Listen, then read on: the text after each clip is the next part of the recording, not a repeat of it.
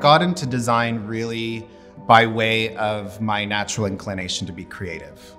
For me, it was just something I always did and something I always had as a child, but really wasn't sure what I could do with it or where I could take it. And when I became aware of design and architecture, I knew right away that's where I had to be. Where do I get inspiration from? It's fashion, it's travel. Anywhere that I expose myself to and I really open myself up is where I get the most inspired. My love of travel really started with my love and introduction of history in high school. I had an amazing history teacher, and learning about where the world came from when it comes to design and architecture was amazing. And so of course, then I wanted to see it myself. My travels started in Paris.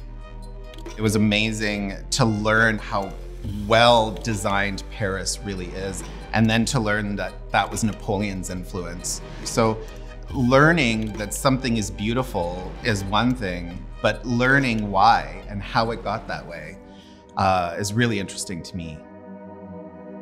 You know, a fashion designer like Gianni Versace is quite avant-garde with, you know, the bold prints and the bold color, but when you really dig in deep, the influence is from the old world.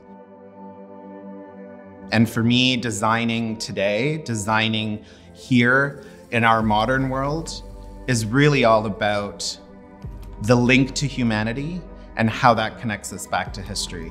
It's all interconnected. I often am referred to as the storyteller. I experience various things out there in the world, and I come back and I really try to share those experiences through storytelling to my team.